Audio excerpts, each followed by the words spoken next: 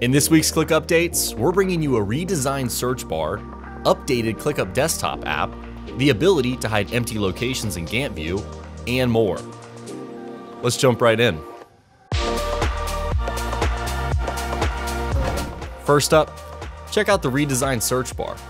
Now with the more integrated connected search, you can quickly search Figma files, Google Drive files, GitHub pull requests, and more, all from the newly redesigned search bar.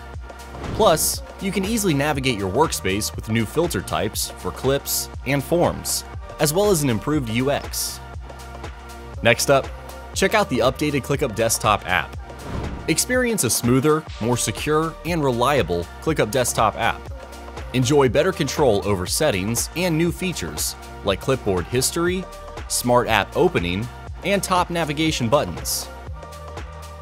And finally, you can now hide empty locations in Gantt view. Declutter your Gantt chart by hiding empty spaces, folders, and lists. Use the toggle option to hide locations without tasks from your Gantt view, keeping your focus where it matters. And that's it for this week's Click Updates. We'll see you next time.